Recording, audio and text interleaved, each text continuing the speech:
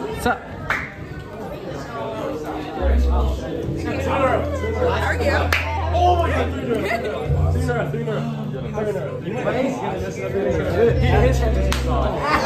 Oh yeah, you. But you regret it. No. We're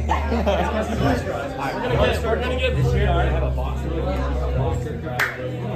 Is this where all goes up for that? I'll break this arm and this arm. The spot, you remember? I thought that place has been remodeled. It is, but we're still gonna be there. Oh. We're gonna be sneaking in and out. Will they allow it? I think so. I think everything's gonna work out. Stop moisturizing. Yeah, I saw it. Woo!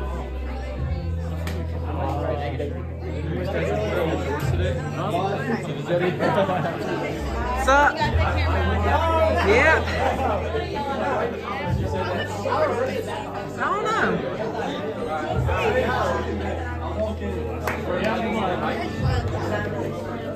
Do you go back and house him? Do you go back and How are we doing? Yeah. How are we doing? All right, Yeah. listen.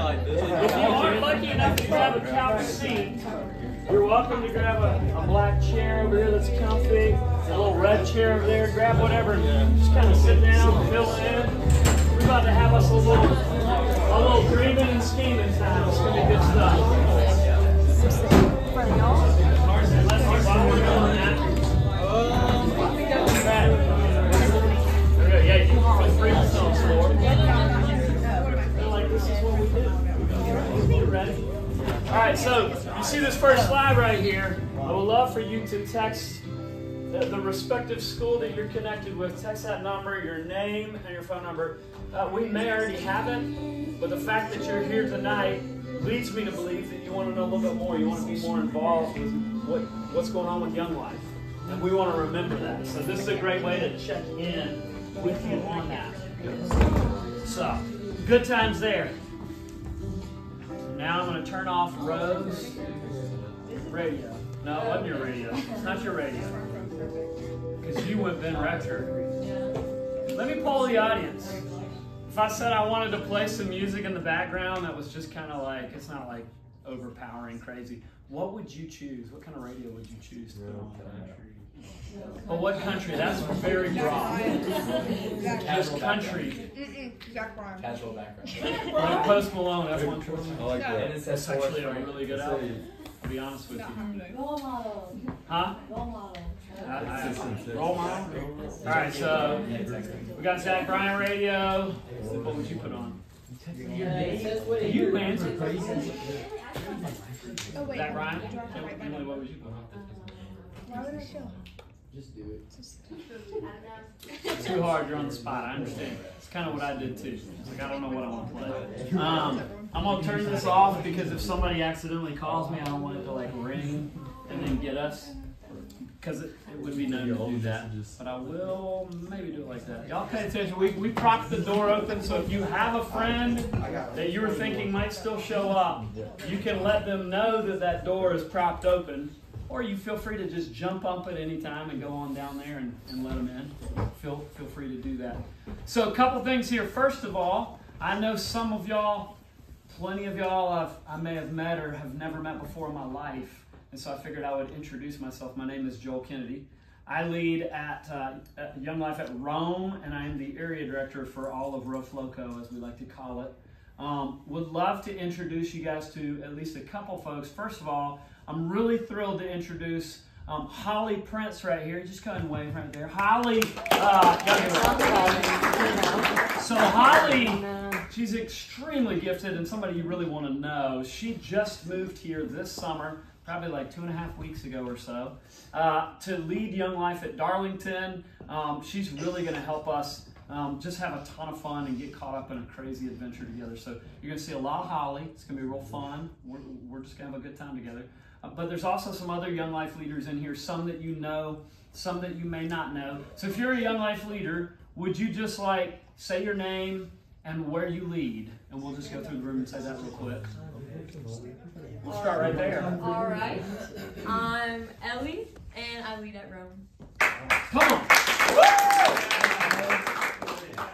I'm Haley, and I lead at Model.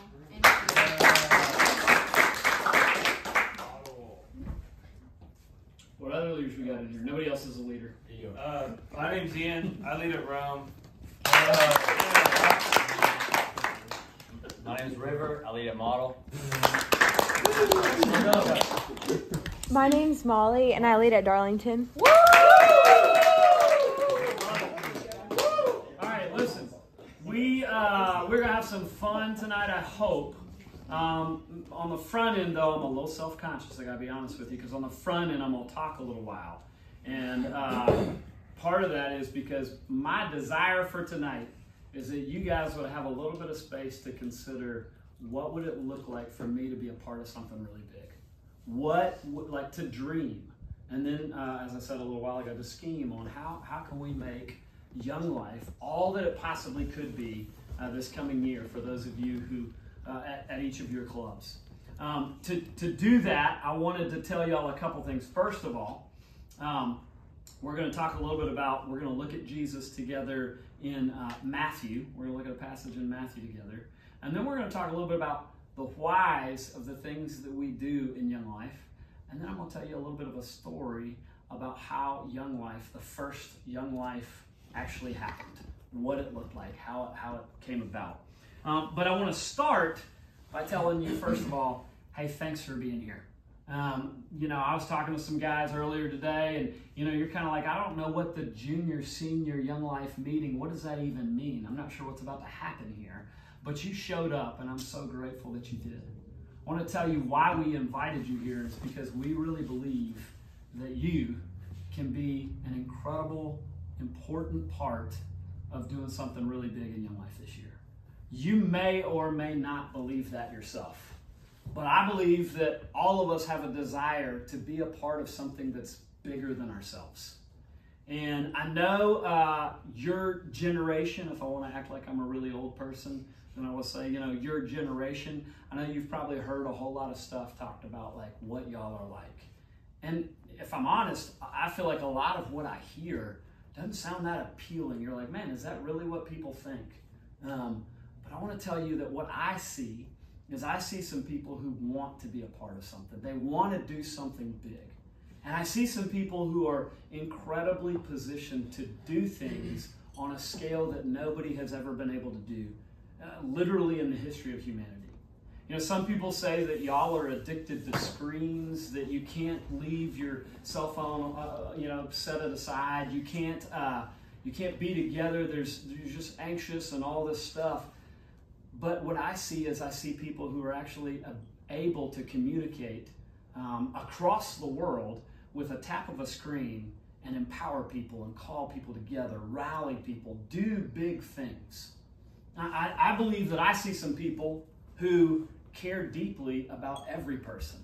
Now, y'all aren't people, I don't know if you've started seeing them, but they're everywhere. All of the political signs are starting to pop up in everybody's yards. We're moving into that election season where it feels like our whole country likes to take sides.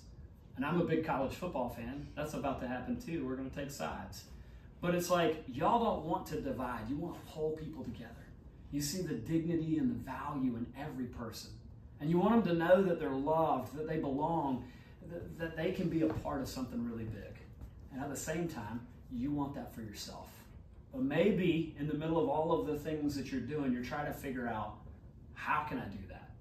Maybe you're trying to figure out, like, Joel, I'm a junior, I'm a senior in high school. What do I really have to offer? And that's why I want to look at Matthew together. Because I think there's some guys who are hanging out with Jesus, some friends of his who had that same question, like, what do I have to offer?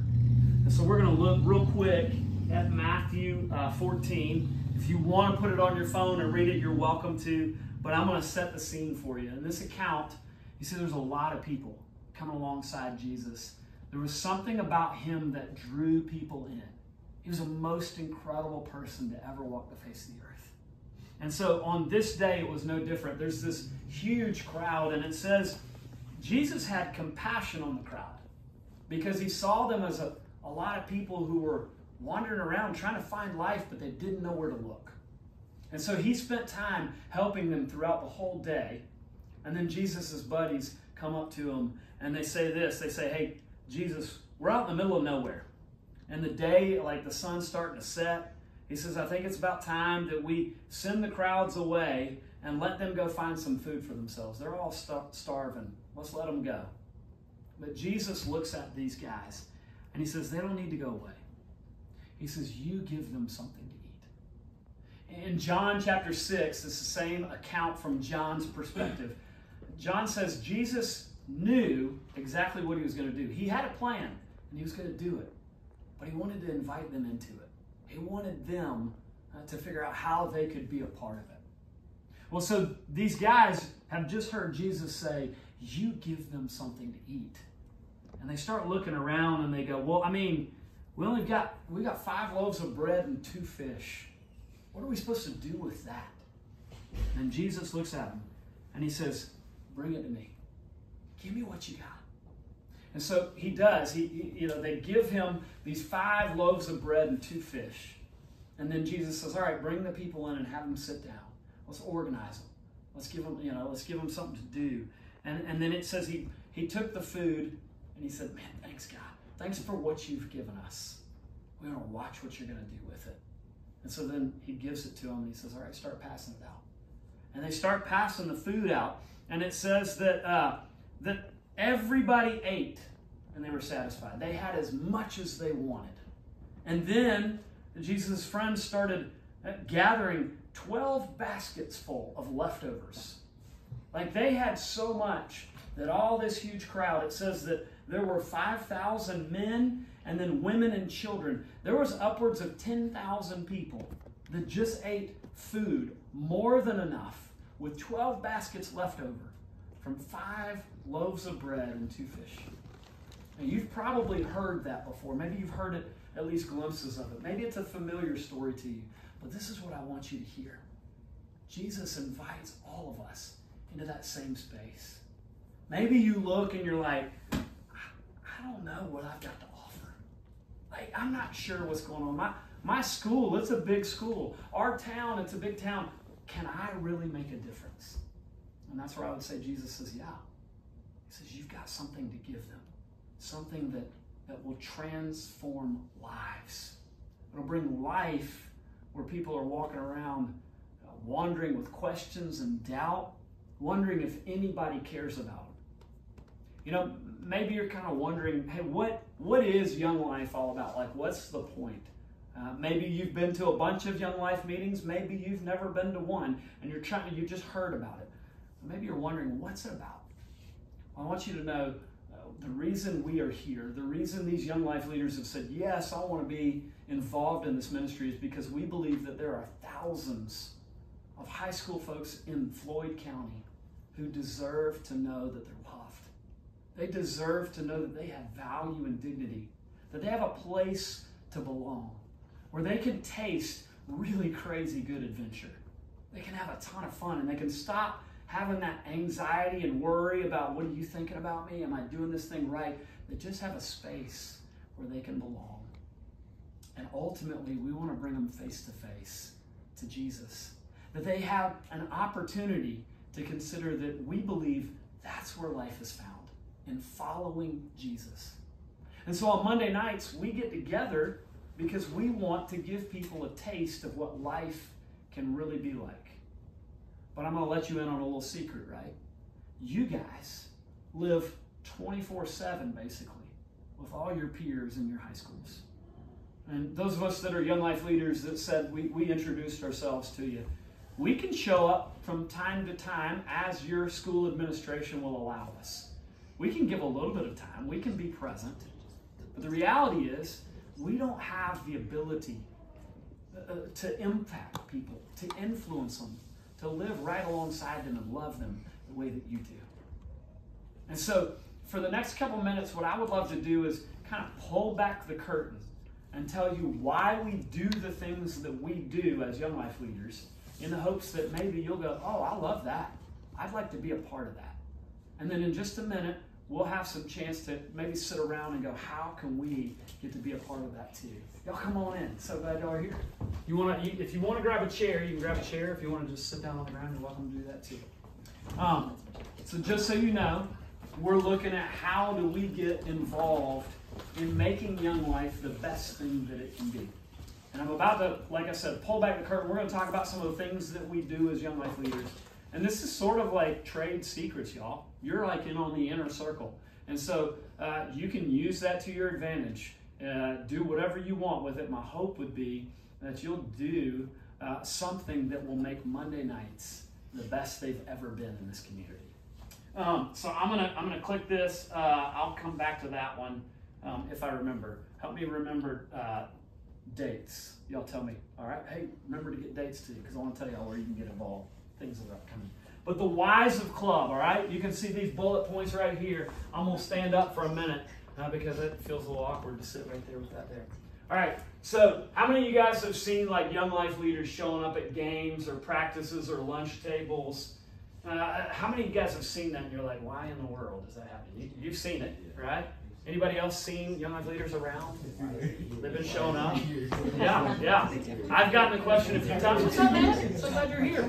I've gotten the question a few times like, hey, like, why are you here? And, you know, I've got a couple kids that actually go to Rome, and they're like, why is your dad just wandering around the lunchroom? What's happening right now? Football guys are like, hey, dude doesn't have a son who plays on the team. Why is he at practice every day? Well, let me let you know why. Right here it says, because we want to build relationships. We want to know people by name. And we want to get to care for them in everyday life, like all of the things that are happening. We tell our Young Life leaders, y'all come on in, make some room, sign on in. So glad y'all here. We tell our Young Life leaders this. We want to become a part of the fabric of your school. Like what that means is whenever something big's happening, we want Young Life to be there. The challenge is we can't be everywhere all at once. But y'all can be. If we did it together, we can be in a lot of different places. Our hope would be that even on Monday nights, hey, say there's a big baseball game, a volleyball game, we're gonna go to that game. And we're gonna show up. And we're gonna bring signs, and we're gonna cheer people on, and we're gonna cheer for the all-stars, and we're gonna cheer for the ones that, you know, do a really good job of keeping that bench warm. And kind of wonder, like, does anybody see me? Because we're for every person. We want to go to all of the school things because our desire is that every person at your school, every adolescent, every teenager in Floyd County would know that someone sees them, knows them, and loves them. If you think about it this way, part of the reason we want to know people by name is because when somebody calls you by name, it means they know who you are. It means that they care about you, that they see you. It's been said that the sweetest sound you can hear coming off another person's lips is the sound of your own name being spoken. And so we really value that. We want you to know that you matter. You could do that too. I'm not going to get into it right now, but the reason I got involved in Young Life as a high school freshman was because a junior called me by name. He knew who I was, and I was like, what in the world? Y'all have that impact. You have that influence. Maybe you've heard, hey, we have Young Life Club at 7:47, and you're like, why in the world do you say, like, why not say 7:45 or 8 o'clock? Why do we say 7:47? Well, we say 7:47 because it sticks with you. It's an awkward time that you're just going to remember. But maybe you've shown up, and then you're like, well, I show up, and we just hang around. Like, and then we don't actually start until like 8 or a little after 8. It's just a lot of wasting time, so I'm going to show up a little bit later and a little bit later. Have you ever wondered why we do that? Anybody get any ideas why we would start at like 7:47 is when it starts, but we hang out? Anybody got any ideas, thoughts, suggestions? What you got? To get to know each other. Come on, man. Tell me your name. Avi? ABI. ABI. All right, good. It's good to meet you, Avi. We have maybe. I was here last year. I see. You were here last year. Just to see. Rome Young Life. I'm good at this. But here's the deal. We do hang out because we want to build relationships. We want to get to know people. And the reality is if we come upstairs and we just start having fun, or we go into the barn, or we go into the gym and we just start going crazy, we might have a lot of fun, but are we really knowing people? So that's why we do that. Then we come into club, and there might be a welcome. You might have young life leaders like half avenue. You might have music playing real loud, bringing that energy up. We're bringing people in because we want them caught up in something where there's a lot of fun. They're tasting what adventure feels like, what big, full life is supposed to be like. And then after the welcome happens, you know, we sing some songs. What kind of songs do we sing at Young Life? Anybody want to throw some ideas out? Pop. Pop? We sing some pop. Wagon wheel. Wagon wheel. Okay, let's sing some wagon wheel. What other songs do we sing? Like, what kind of songs? We got pop. Like Taylor Swift. popular. Popular songs. That's right. Why do you think we sing popular songs? To intrigue people. So people won't feel like it's such like pushed on you Christianity and they can have fun. Yeah, that could be part. That's part of it too, for sure. You don't show up like we're not trying to get everybody. I'm going to let you in on a secret. We're not trying to recreate a youth group at a church. There are so many fantastic churches in this community. We want to work alongside them. We are trying to create a space where people who don't feel like they belong in a church, they don't have a space, they can come in here and they find it. And they can get even more involved in church as they get interested. So yeah, it's a little less like threatening, like, oh, I know this song. But also think about this. We want people to feel like they belong. If you step in and you hear a song you recognize and everybody's singing it, you can chime in. If we're singing a song you don't know, you automatically start feeling like, I'm not sure if this is my place. So we're always trying to think about what do people like, the songs that we sing, what are they saying, what are they about? Songs are involved in that. Mixers is like, if you come to Young Life, there's a ton of people, like everybody that's at Young Life, we're playing the games together. That's what mixers are. Any ideas why we do that? Any thoughts? Community. What's that? Community. Community? How so? Tell me more. So like get to involve like others that we may not get to Yeah. see face to face. Yeah, it's pulling people together. You're having fun. You're laughing. You're involved with people maybe that you don't see face to face like all the time. We want everybody to be caught up in the fun. Everything that we're doing is trying to pull people in. But think about this too. That's where, as Young Life leaders, and I would love for y'all to be in on this too, if we're trying to create a space where everybody feels like it's for them, what happens when we play one of those mixers where it's like, hey, pair up. Find just somebody to pair up. What happens to the one person that's like, no, I don't know who I'm pairing up with, and they start backing up? You know, sometimes our Young Life leaders, our heads are on swivels. We're looking for those folks, and we'll be like, hey, come on in, let's play the game. But how much more impactful would it be if we all had those eyes to see? And we don't just run to our best friend like, man, River, it's so fun to play with you. I was just, partner up with you. But we're looking, where's that one? Where's that one that's like, I just showed up, I'm not sure. Well, how can I pull them in? Not in a like, oh my gosh, you're a little obsessive, back up. But like, man, I feel like I'm a part of this. They see me and they care about me. That's what we're trying to do with mixers. What about those games where we pull people up front? Y'all seen some of those? What happens in those kind of games? What are we doing in those games where we pull like 4 or 5 people up front? What do you remember? What you seen? What'd you say? Competition and challenges. Competitions and challenges. We're having some fun competitions up front, aren't we? What happens in those kind of games? The best of you comes out. The best of you comes out. Steve. I like that. I mean, that's a fair answer. I would say that's a pretty fair answer. Here's what I would say. What we're trying to do with these games where we pull people up front is we want to bring those people up and celebrate them as if they've never been celebrated before.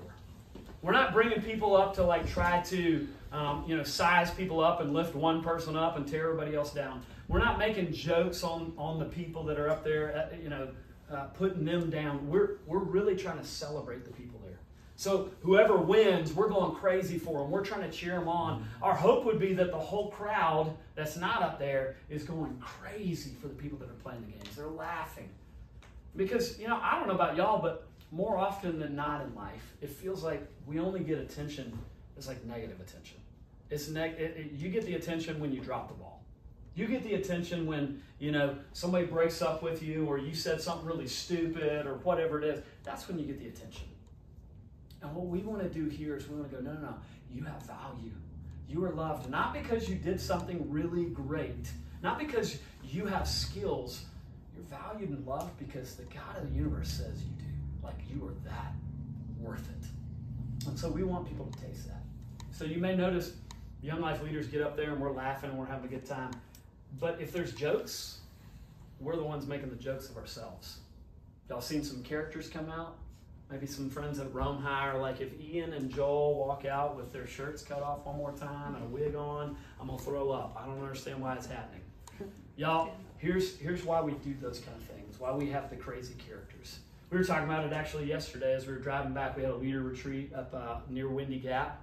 We were driving back and we said, you know, we used to watch all these Saturday Night Live skits, and you'd take these characters and then you'd bring them to your club and you'd like create them so that, one, people kind of recognize it, but we get to laugh together. We get to have a lot of fun. And we're not afraid to come out and look really stupid. And here's why. Because we really believe that God says we have value, that he loves us just as we are. And so we don't have to put on a front. We don't have to have the masks and the walls up. We can just be ourselves. We can take ourselves less seriously. And our hope is that as we do that, as we invite you into a place where you can laugh, you can do the same thing. You begin to experience, you know what, you're right, this is pretty fun. It's nice to not have to worry and to have my guard down. I'm in a safe place. I'm loved. And I don't have to worry about what everybody's thinking. That's why we do those skits with characters. And y'all, everything that we do in Young Life, it's like a funnel to the end of Young Life Club. Our desire is that we would find every person that comes through the door for Young Life Club, that wherever they are in their opinions and their thoughts about who Jesus is, that they would be brought to a space where they have the safety to ask questions, to doubt, to consider, what if this guy Jesus is really for real? What if he really does love me right where I am? What if he made me to be a part of a huge story? And so we try to present Jesus in a way that's incredibly compelling, that draws people in. So y'all, that's the whys of club. For just a second, I would love to hear from y'all. What stuck out to you? Anything that you were like, oh, that makes sense. I didn't know about that. Or, I got nothing. Just so you know, I'm comfortable with awkward silence, so I'll be quiet for a little while. When the people are up there playing the games, when you said you're celebrating them, I didn't think that. You what? I didn't think that exactly.